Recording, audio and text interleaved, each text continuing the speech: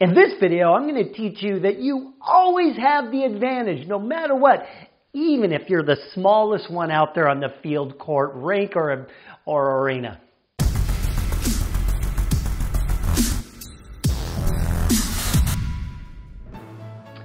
It was the 6th grade when I got the first idea that I was the smallest player out there on the field playing football. I was playing American football representing my school, the Geisler Gators, on a perfect Saturday morning. Now, I was one of the fastest on the team and able to catch anything that was thrown to me.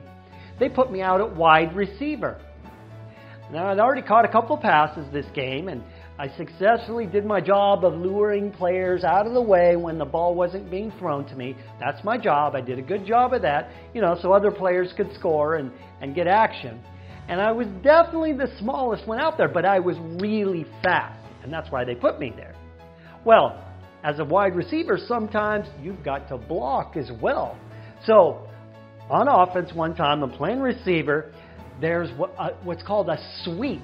This is where the quarterback hands off to the halfback, and they all run around the end, to my side. They hand off, and they all go around 3 blockers. It's called a sweep.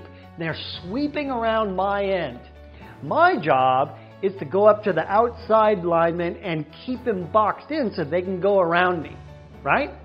So the ball is snapped, and I move towards the inside to stop the guy, right? I go right up against the biggest guy out there on the field with my arms crossed, my elbows high, my perfect blocking stance. The other guy, he just gives me a simple little push to my chest, and I go down flat on my back. It was actually quite fun. I distinctly remember, being in shock on the ground, how did that happen? You see, I didn't know I was small until that day. But after picking myself up and dusting myself off, I woke up to my own self-awareness in sports that day and learned how to turn it to my advantage, because later that game, now I'm on defense. The other team began a play that got whistled dead before it fully went off. They just started the play and it went, brrr, play ends. Now, I noticed the formation. I noticed what happened at the beginning of that play. And it tipped me off as to exactly what the play was going to be. Now I noticed, I'm watching them the whole time, they didn't bother to re-huddle and call a different play. I could tell. And so for a football player, this is like a poker player knowing exactly what cards the others at the table are holding. Huge advantage. I then took advantage of my small size, and I literally hid behind one of my own players at the line right before the snap. They couldn't see me. Right as the ball snapped, I slipped between defenders in their backfield.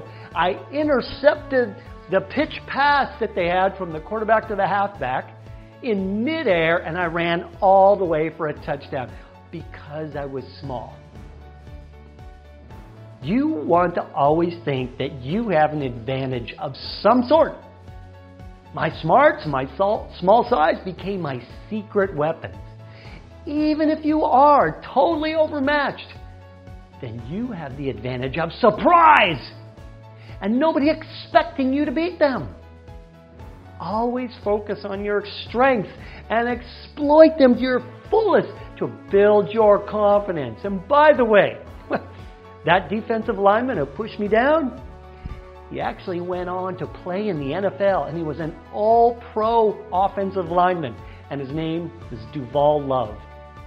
Now, I think about being flattened by a great NFL player as my badge of courage. And today, I look back on that day as a powerful turning point in my becoming the mental toughness trainer. You always have the advantage. Get out there. Let's do this.